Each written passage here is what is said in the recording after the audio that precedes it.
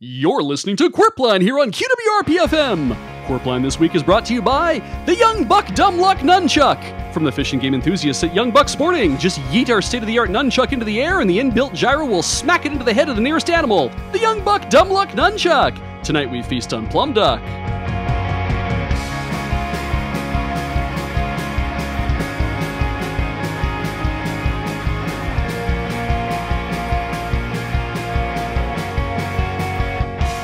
Good morning, Innsbruck. Welcome to Qwerpline. Big G Money here with A Train. How's it going, Alex? Loaded and locked.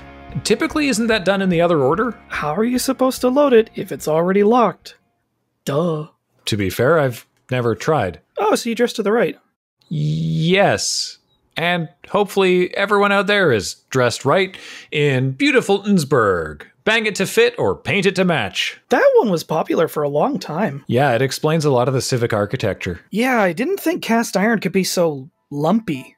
Well, anyway, the news. Nominations are open for the first round of competitors in this year's Big Pig Off. Of course, last year's champion, Full On Fajitas, is included in the roster, but upcoming challengers Hot Dog Soup and Conky Dong Sr. are set on making this sow's ear into their silk purse. Bring a sturdy poncho. And speaking of f***ing off, controversy has erupted once again at City Hall, this time after Mayor Dick Thurpston slashed the city's annual parade budget, a move that has drawn what I will tactfully refer to as considerable ire from the local arts community. Oh yeah, everyone is pissed. The Arts Council already bought its annual supply of trailer hitches and papier-mâché paste. Oh, hi, Edith. In response, the Innsbruck Arts Council has joined the Innsbruck New Dystopiary Club's existing sit-in in solidarity, swelling the numbers to 2,200 people. Yeah, the town hall is now entirely engulfed the town hall. But on the upside, you can order a margarita and ziti fries anywhere. I'm supposed to remain impartial, so I just want to say I fully support the protesters in all their demands. Save me some ziti fries. In order to rally the spirits of the protesters, the Innsbruck Primal Scream Therapy Men's Choir will be hosting a recital on the steps of the town hall all day. So if you work downtown, contact Fred for a free pair of earplugs. Unless you're Dick Thurpston, in which case cop an earful of this. Jerkus! Indeed. And now, health. With the QWRP health correspondent, Lorna Schlitzwhistle. Oh, please, Grant, call me Mama Medicine. No. Congratulations, QWRP listeners. It is I, Mama Medicine, and I'm here for another one of my top-rated health segments. Typically, reviews come after the performance. And today I'm here to talk about a brand new cleanse that I am just loving. But there's no juice because this is an internal cleanse for your house and not your colon. What manner of juice does one put up themselves for a high colonic? Oh my gosh, no, Alec. Juice is not suitable for any kind of colonic chakra cleansing. You should use a mix of Himalayan salt and mineral oil. But we've moved off topic. Something had a movement. Alex, stop engaging. So, Lorna, please tell us about, the health of your house. Actually, I'm lost. Well, Gord, it sounds like you are searching. I know I was searching for a place to put all sorts of unwanted things in my living room. I just felt that the harmonious balance of my home was out of whack. It was just crowded with too many things. My great aunt had given me some curios. There was a bunch of expired potpourri I'd been meaning to throw out. And I had an enormous bag of dehydrated witch hazel that Impulse bought over at the talc barn, as I'm sure so many of us had. And I thought, what could I do with all of this? And then it came to me one day. What if I took an old length of dryer vent and attached it to the magical suck hole in the middle of my wall? Well, all of a sudden, I had an incredible central vac system. It was amazing. It was transformative. All of that stuff gone. And all the cat dander that was floating around. Sorry, Lorna. The what in your wall? Why, the magical suck hole that mysteriously appeared in my living room wall one day. It's incredible. You can put anything in there. All of my sage ashes now go in there. I've given my really shitty alpaca blanket a really good vacuum. I've been using it to strip the lead paint off my walls. Any dead bugs I'm not going to be using in a medicine bag. No, sorry, Lorna. I do need to interrupt. You said to not engage. I can't just let magical suckholes sit there unexplained. Oh, Gruntle, you need to really embrace more of the mysteries of the universe. Who am I to question why the pipesman had to get access to my house, and now why do I have a new hole in my living room that sucks in everything I put into it at extreme velocity and with unyielding hunger, it seems. I'm not going to ask. I just assume it is my reward for putting out so much good energy into the universe. Wait, sorry, the pipesman did this? Why, yes, I believe that the pipesmen were the terrestrial manifestation of the universe's good vibes for me. I know because I was out at Ball Hinckley's Raymond's Talc Barn buying dehydrated witch hazel. And when I came back, there was a little sticker on my door that said, "While you were out." While you were out what? Well, the note did not say, but I feel the suckhole speaks for itself. What does it say? Oh, Albert, I do not know which language it speaks, and I cannot comprehend its words. But I do know that everyone on my street in West Sumpacres now has their own magical suckhole. So clearly it's saying something that people want to hear. And I want to hear from you, the listeners. What are you feeding into your suckholes? Oh, no, please, can we not? Here's line 1. Go ahead, you're on the air. Hey, Lorna. Oh, hello, Pastor Forrester. Oh, no, Lorna, you can just call me Zach. We're not down at the Hexacostal Church. Well, all right, Zach, thank you for calling into my show. Now, I know you, like me, have a deep spiritual connection to many deities. So, are you incorporating religion into your suckhole? Oh, you took the words right out of my mouth, Lorna. In fact, in order to streamline the whole confession process, I've been telling my congregation to just write their sins down onto a piece of paper, throw it in the tube, and when I'll see them in a week or two, that'll be great, and I can just absolve them remotely. Your suckhole is also a blowhole? You receive goods back? Well, no, but I'll just have to trust in God or some other God to make sure they show up in my rectory one day, and in the meantime, everyone feels good, like they've done something good with their soul. Thank you, Zach. Sound spiritual advice as always. See, Gamgee, other people just trust in the inherent magical mysteries of the universe. Oops, I hung up on him. Oh, thank you, because we do have another caller on the line. Please, go ahead, caller number 2. Hi, Lorna. Craig Fick, stay-at-home dad. I use my hole to vacuum up anything that's a choking hazard, like Cheerios or bent nails. I've been using it to suck up all of our loose Lego as well, but I haven't found the collection point yet, so I'm just buying more and more Lego. Dang, your kids must love Lego. No, it's all for me. Daddy's only allowed one hobby. I like spending some time with something else telling me what to do. Once the little tykes are in bed, it's down to the garage to pop out my brick spreader. Whoops! Oh, that hang up button is real big and easy to bump. Wow, Aldi, thank you so much for trying to keep the show moving because you're right, we do have yet another caller. Please go ahead and share your suck wisdom with us. Once again, Darren Von Spront is broadcasting to the loyal listeners of QWRP here in Innsbruck. Thanks for the station ID, Darren. That'll save us time this quarter hour. What are you using the suckhole for?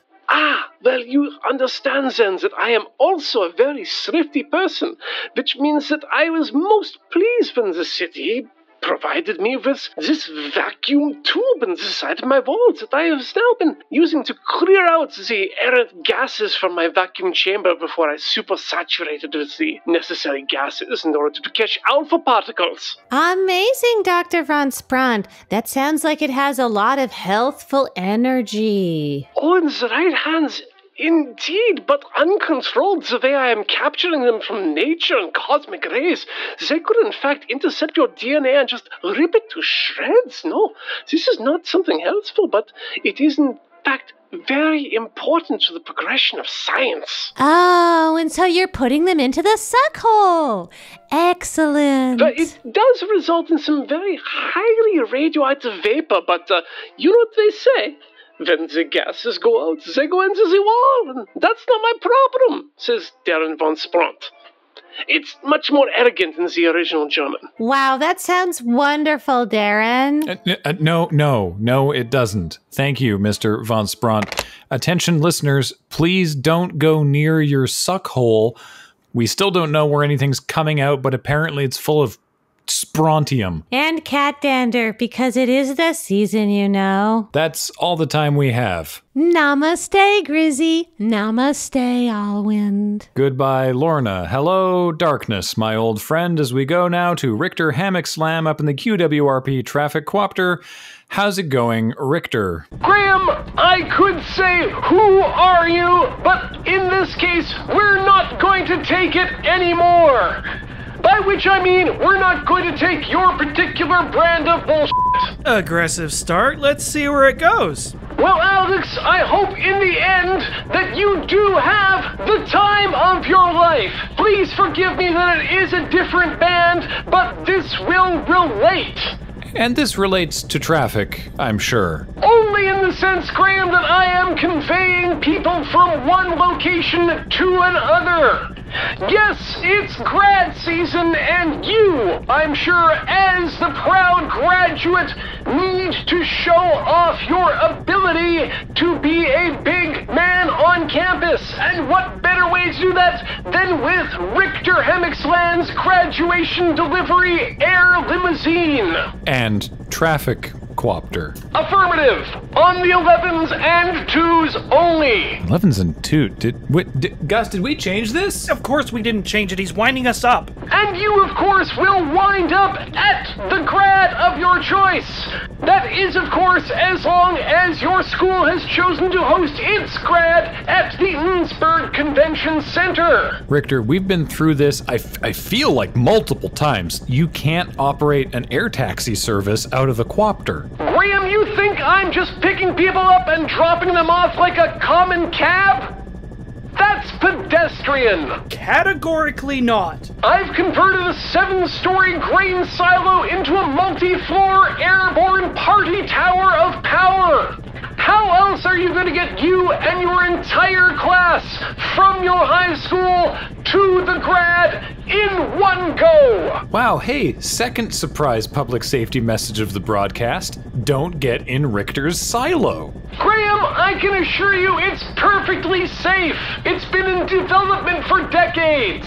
I based it off of designs I drew into my notebooks back in elementary school. The bus ride back and forth from school was an hour and a quarter each way, so the designs are extremely detailed, if shaky. Though I was able to clean them up during my junior high drafting options and put them into the draftsman scale. So, assuming the quopter can carry the weight of a grain silo full of graduands. Dual rotors when necessary, Graham. Assuming this is safe, why would anyone choose to go with the helicopter grain silo in a city full of other options, like the Pipesman water taxi, or the normal above-ground taxi, one of the Formosa town rickshaws? The Libertine submarine runs grad trips. You could smuggle yourself through the rum tunnels if Sandra doesn't catch you. That's what we used to do. Or just walk. Well, being a fully licensed establishment, we do have a bartender on hand to check ID, which in a high school environment can be important. But most importantly, we've got the dancer pole that connects all 7 stories. It was originally planned in my drawings as something akin to Filmation's Ghostbusters-style fire pole.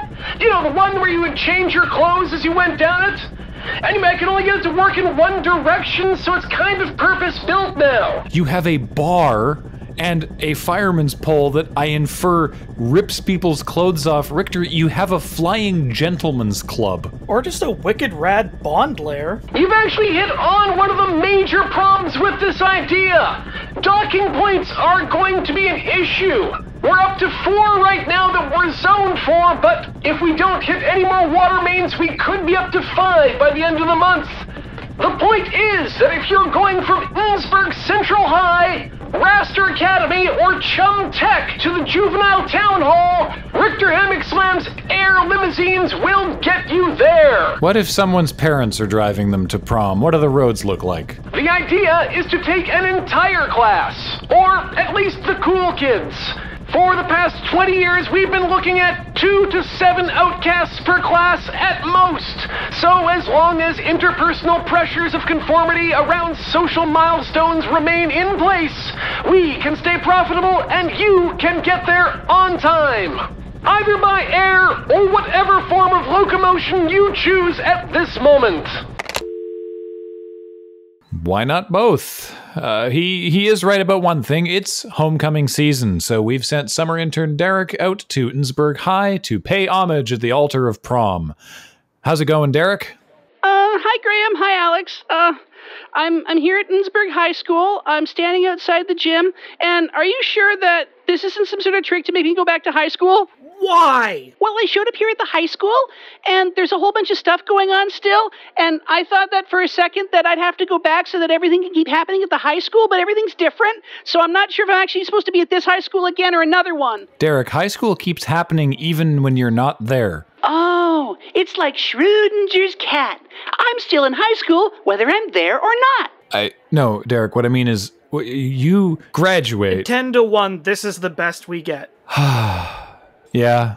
What's going on? What do your elf eyes see? Oh, I play a Warforged, and me and my fellow students are prepping for homecoming. No, you don't. Fine, sure, yes, you and your fellow students. Now, in order to do a good job of this segment, I've exhaustively researched all of the traditions of prom by asking my dad. He went 7 times. I think that's a record. Oh, I bet he's established a record. That's right, a permanent record.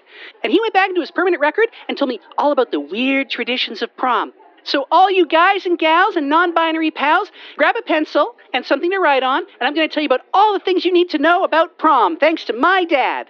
First up, everyone loves how a man looks in a tux, so I'm wearing one. I went out and got a tailored tux this morning. It's always fun seeing what the little line items on his invoices end up being. Which normally would be fine, except that my measurements are 2 years old, and apparently I'm still growing, so I've kind of already burst through the shoulders, and it doesn't close quite right around my chest.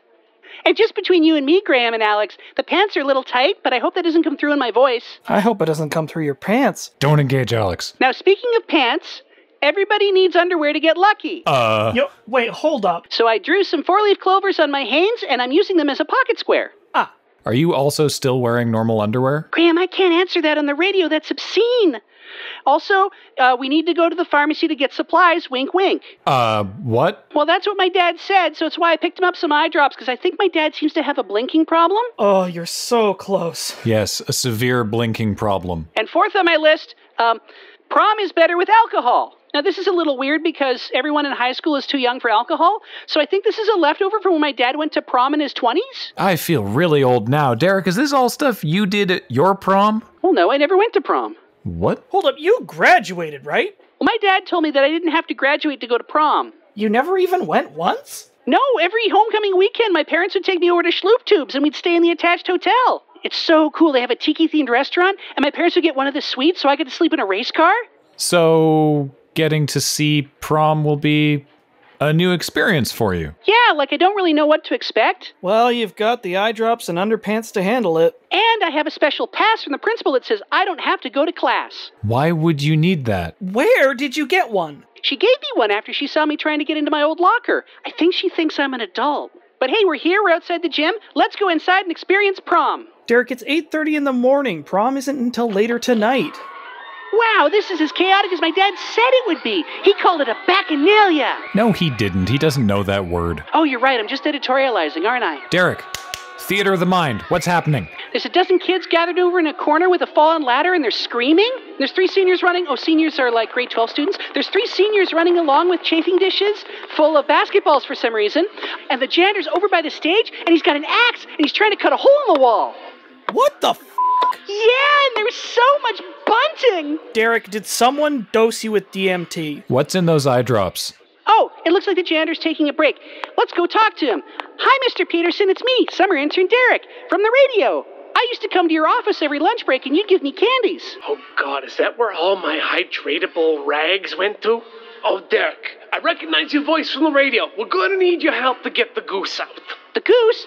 Do you mean the Innsbruck High homecoming signet? The very same. It's currently like 8 to 9 inches into the vacuumous hole in the wall. It's a real problem. I chased a half-eaten Oreo in there, and, you're stocky boy. We're gonna need your leverage to wedge it out once I actually break the vacuum.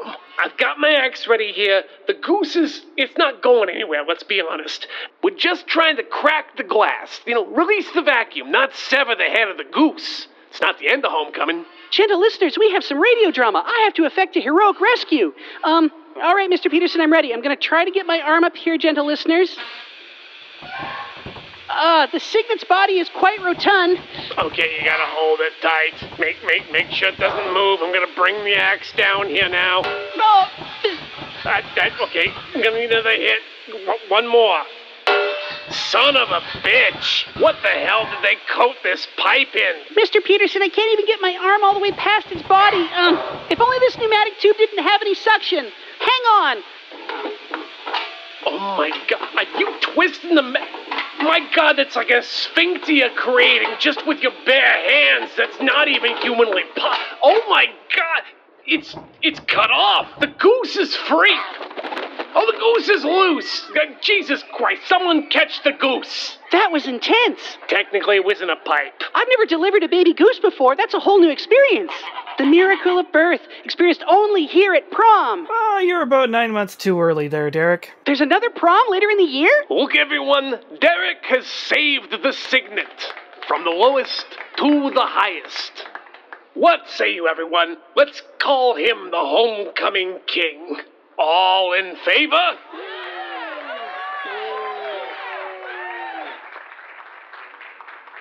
Any opposed? What about the Goose? Shut up. Wow, Mr. Peterson, do you have that power? Only outside of Brooklyn. Now you're the king. You take care of the Cygnet. I'll take care of these smoked oysters. It's 8:30 in the morning. Look, we're gonna be serving these all day. Someone's gotta put them away. Gross. Well, there you have it, everybody. Prom's happening all week down here at Innsbruck High School, so come on down and enjoy yourself, eat some smoked oysters, and take a turn at cramming the Cygnet. Back to you, Graham and Alex. I swear prom was different when we went. Yeah, at my prom, we doused this poor girl in pig blood and ate a bunch of prawns. Weird. My year it was mussels. I didn't go to safe grad. Well, that takes us up to the break. When we come back, the hills are alive with the sound of nematodes. The Innsbruck Bug Patrol are holding the quadrennial running of the roundworms. So bring the kids and enjoy the breeding practices of the first known life form to survive a virtually unprotected atmospheric descent to Earth's surface. Did we come from space? And speaking of circular logic, Roland's Round Table of Ribs is bringing back all-you-can-eat leftover nights every Wednesday. Really seems like a snake eating its own tail kind of affair. Yeah, some sort of Ouroboros. Stick around, more Qwerpline after this. You're listening to Qwerpline here on QWRP-FM. Thanks again to our sponsor, Young Buck Dumb Luck Nunchuck. From the fish and game enthusiasts at Young Buck Sporting, just yeet our state-of-the-art nunchuck into the air and the inbuilt gyro will smack it into the head of the nearest animal. The Young Buck Dumb Luck Nunchuck can even be used by a dumb fuck.